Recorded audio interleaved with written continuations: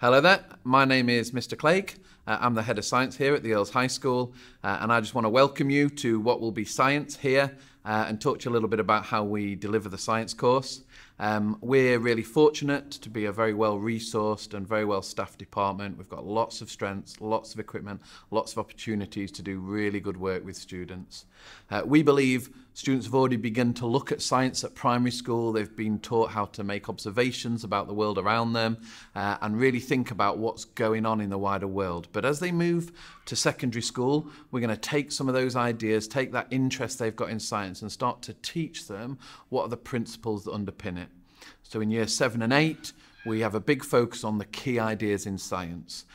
Biology, chemistry and physics, ideas like respiration and photosynthesis, ideas like forces and energy, ideas around chemical reactions, and we'll be moving them from the macroscopic world that they've looked at down to the smaller level and start to teach them what's going on underneath the surface.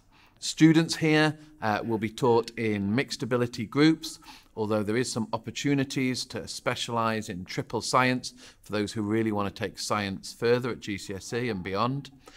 We have a science club for year 7 and 8 who are really fascinated, and our lessons are varied. Lots of emphasis both on recall and math skills, on practical skills and understanding, and really how to investigate the world around you. We think science is a fantastic subject. We know that science is essential to being a citizen in the world and understanding all the complex things that are going on in our society. And we hope that every single student, whatever their ability, will leave the Earls able to engage with those subjects. Thank you very much.